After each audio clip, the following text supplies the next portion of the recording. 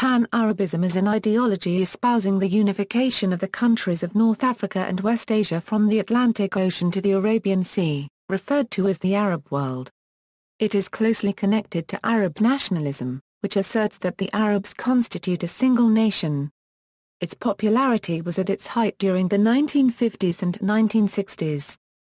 Advocates of Pan-Arabism have often espoused socialist principles and strongly opposed Western political involvement in the Arab world. It also sought to empower Arab states from outside forces by forming alliances and, to a lesser extent, economic cooperation. Origins and development. The origins of Pan-Arabism are often attributed to Jaji Zaydan and his Nahda movement. Zaydan had critical influence on acceptance of a modernized version of the Quranic Arabic language as the universal written and official language throughout the Arab world, instead of adoption of local dialects in the various countries. He also popularized through his historical novels certain heroes from Arab history. Pan-Arabism was first pressed by Sharif Hussein ibn Ali, the Sharif of Mecca, who sought independence for the Mashreq Arabs from the Ottoman Empire, and the establishment of a unified Arab state in the Mashreq.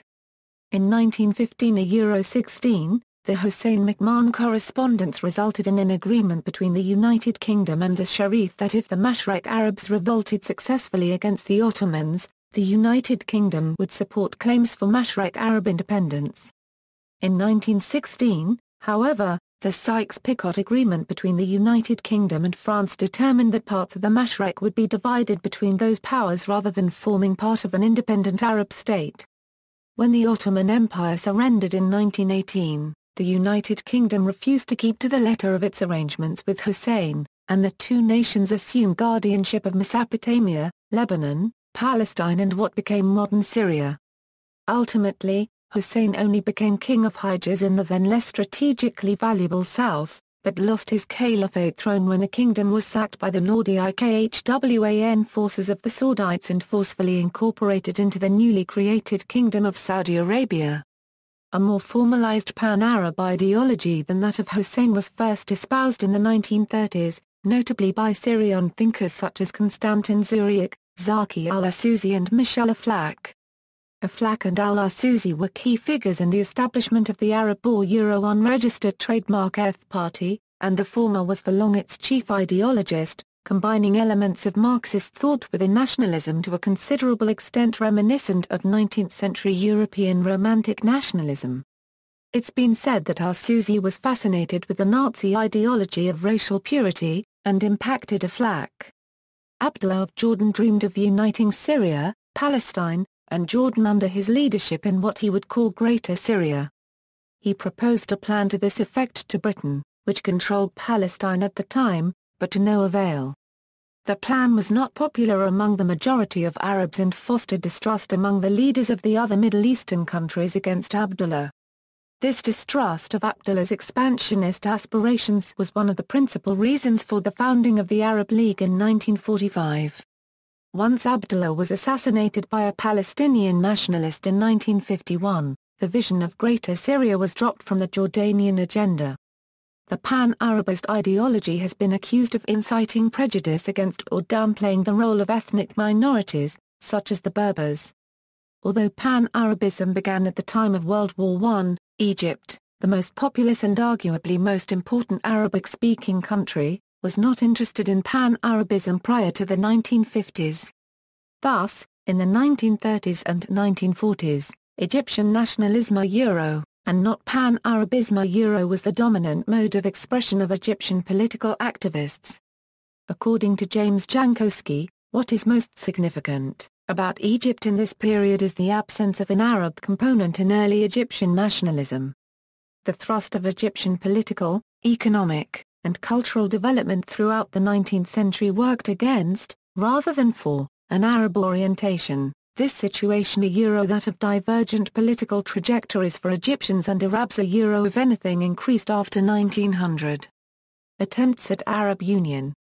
It was not until the Gamal Abdel Nasser era that Arab nationalism became a state policy and a means with which to define Egypt's position in the Middle East and the world, usually articulated vis-à-vis Zionism in the neighboring Jewish state of Israel. There have been several attempts to bring about a pan-Arab state by many well-known Arab leaders, all of which ultimately resulted in failure.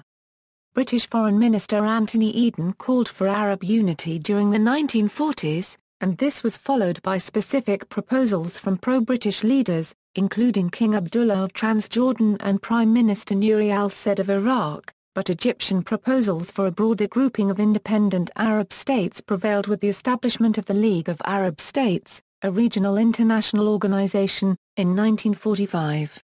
In large part representing the popularity Nasser had gained among the masses in the Arab world following the Suez Crisis, the United Arab Republic in 1958 was the first case of the actual merger of two previously independent Arab countries. Hastily formed under President Nasser's leadership, the UAE was a unitary state, not a federal union, with its critics seeing this as hardly more than a small country being annexed by a larger one. It lasted until 1961, when Syrian army officers carried out a coup d'état and withdrew from the Union. As politicians felt pressured by the wide public to espouse the idea of unity, Egypt, Syria and Iraq entered into an abortive agreement in 1963 to form the United Arab Republic, which was to be federal in structure, leaving each member state its identity and institutions. By 1961, Egypt has become the only remaining member but continued to call itself the UAR, but eventually renamed itself the Arab Republic of Egypt in 1973. Also in 1958, a Hashemite-led rival, the Arab Federation, was founded between Jordan and Iraq. But due to tensions with the UAR and the 14th July Revolution, the Arab Federation collapsed after only 6 months. Another attempt, the United Arab States, existed as a confederation between the United Arab Republic, Arab Federation and the Mutawakkilite Kingdom of Yemen, but it dissolved in 1961. Two later attempts represented the enthusiasm of Libya's Muammar Gaddafi. These were the Federation of Arab Republics, which lasted 5 years, and the Arab Islamic Republic, which never emerged in practice. Aside from the forcible unification of much of the Arabian Peninsula by the Saudi rulers of Najd during the 1920s, the unity of 7 Arab Emirates that form the United Arab Emirates and the unification of North Yemen and South Yemen stand today as rare examples of actual unification. The current Syrian government is a Euro, and the former government of Iraq was a Euro led by rival factions of the Ba'ath Party, which continues to espouse Pan-Arabism and is organized in several other countries. Decline: the Arab defeat by Israel in the 1967 Six-Day War and the inability of Pan-Arabist governments to generate economic growth severely damaged the credibility of Pan-Arabism as a relevant ideology. By the mid-1970s, according to the Continuum Political Encyclopedia of the Middle East, the idea of Arab unity became less and less apparent in Arab politics, though it remained a wishful goal among the masses. The Egyptians' attachment to Pan-Arabism was particularly questioned after the Six-Day War. Nasser had overplayed his hand in trying to form a Pan-Arab hegemony under himself. Thousands of Egyptians had lost their lives and the country became disillusioned with Arab politics. The Camp David Accords between Egypt and Israel in 1978 further fractured the Arabic-speaking countries. Nasser's successor Anwar Sadat, both through public policy and his peace initiative with Israel, revived an uncontested Egyptian orientation, unequivocally asserting that only Egypt and Egyptians were his responsibility. The terms Arab, Arabism, and Arab unity became conspicuously absent. By the late 1980s, Pan-Arabism began to be eclipsed by both nationalist and Islamist ideologies. Egyptian critics of Arab nationalism contend that it has worked to erode and relegate native Egyptian identity by superimposing only one aspect of Egypt's culture. These views and sources for collective identification in the Egyptian state are captured in the words of a linguistic anthropologist who conducted fieldwork in Cairo. See also, Arab League, Arab Union, Pan-Northism, Pan-Islamism, Pan-Turkism, Pan-Iranism, Pan-Africanism. References. External links: Arab Nationalism, Mistaken Identity by Martin Kramer, sample chapter from Arab Nationalism in the 20th Century by Ada Weischer, Pan-Arabism on the March. Is Railways the New Challenge by Nissim Rejwan.